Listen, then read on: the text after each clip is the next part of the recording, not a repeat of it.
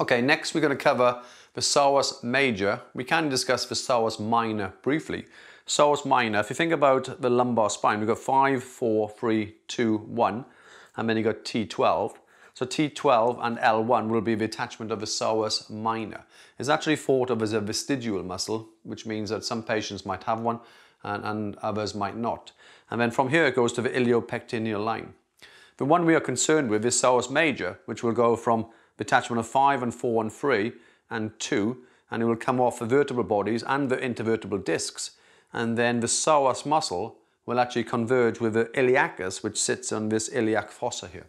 These two muscles come down, and then this is the anterior superior iliac spine, this is the pubic tubercle, there is the inguinal ligament in between, and then this iliopsoas, so the iliacus and the psoas will come down through and insert onto the lesser trochanter, which is on the inside part of the femur. The main action will be that it's the main hip flexor. However, if the legs are fixed, then we can have trunk flexion. So if you are doing regular sit-ups, then no doubt the psoas muscle in particular will be the main muscle for doing the abdominal curl and not the rectus abdominis. Many years ago, a guy called Yander talked about a hyperlordosis, and he designed what we call the lower crossed syndrome. What that means is the pelvis is tilted anteriorly and the lumbar is increased in its lordosis.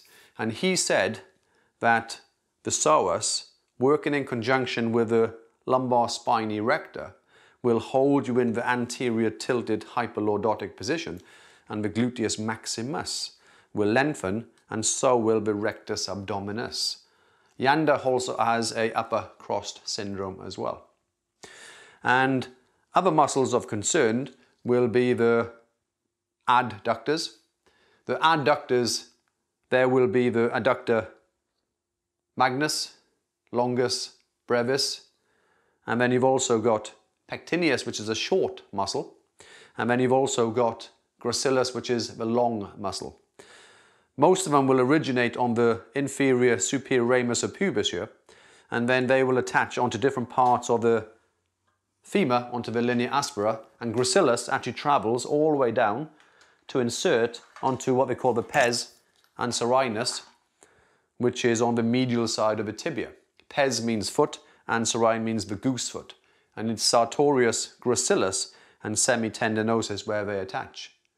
Adductor magnus also has an attachment to where my thumb is here, called the adductor tubercle.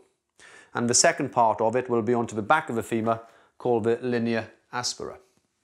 The adductors, as we know, are movements of the hip that will take you into adduction, but also because of their attachment, they also will assist in the leg lifting for hip flexion, and they will turn the leg in onto internal rotation.